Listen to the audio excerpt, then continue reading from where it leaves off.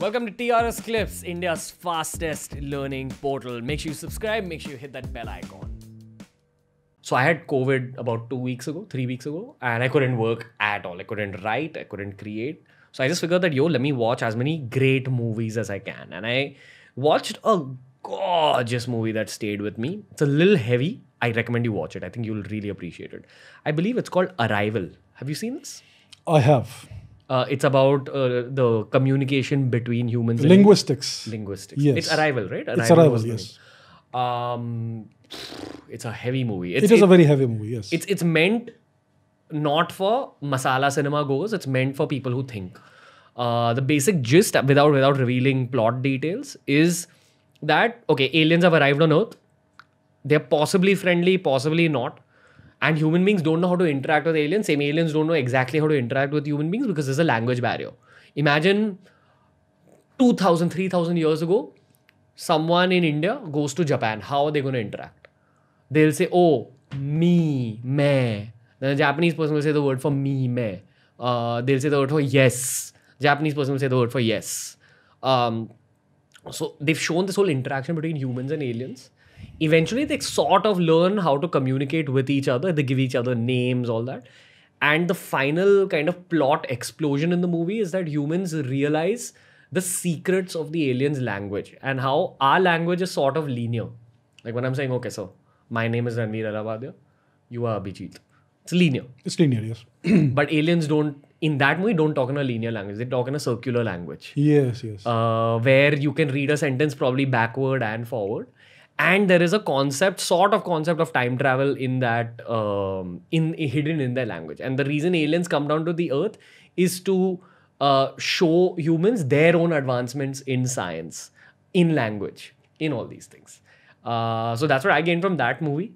Once I'd like to highlight what you gained. Again, as a physicist, you're watching that movie, and I'm sure it must have kind of turned some light bulb on in your head also. But obviously, we'll also talk generally about aliens. So it's a very interesting thought experiment. These movies and science fiction books are essentially thought experiments. What if you had this sort of a situation or this sort of a dialogue between an alien and a human? So how would we go ahead and proceed and try to communicate? And what if time travel were possible? So what exactly is time, right? Is it linear? Is it circular? Is it something else? So these are the concepts that you explore in these stories. This is a new concept that was there, which I have not come across before. The linguistics of communication between aliens and humans, that's never been explored before as far as I understand. But yes, aliens could be very different from us.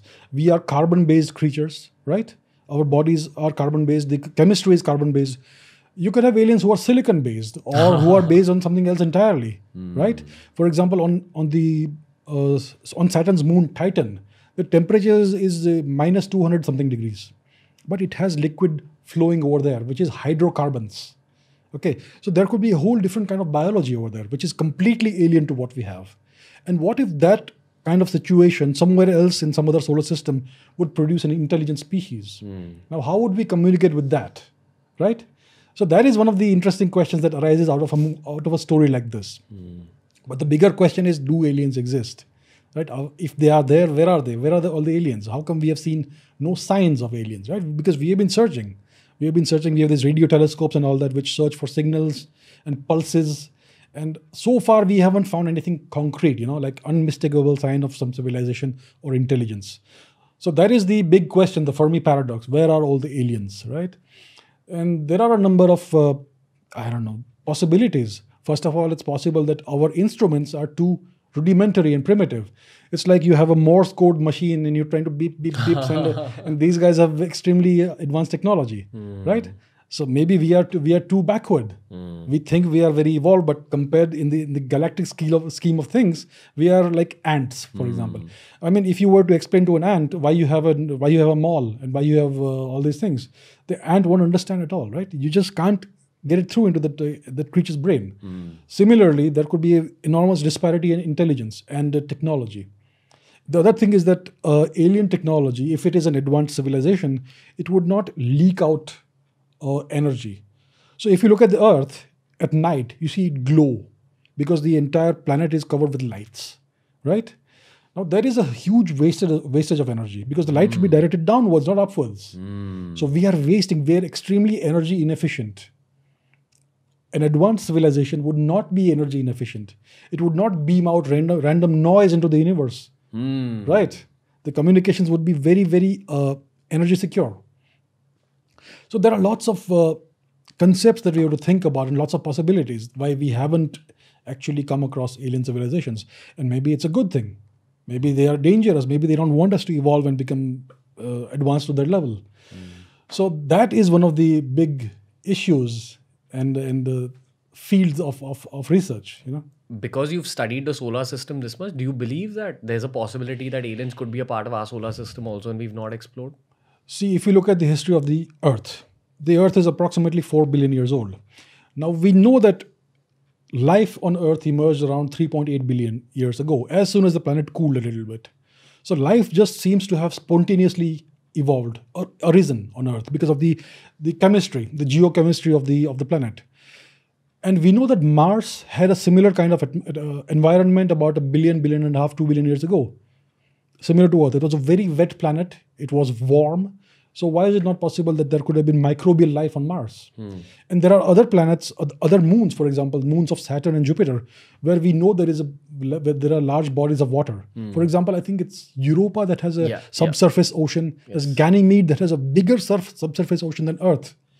And if the water is liquid, it means it is warm, and it means there could be biochemistry over there, and it could also create life. So in my opinion, I think it's highly probable that there is at least microbial life in our own solar system outside the Earth. But as far as intelligent life goes, I don't think there's any intelligence, at least what we recognize as intelligence in our solar system.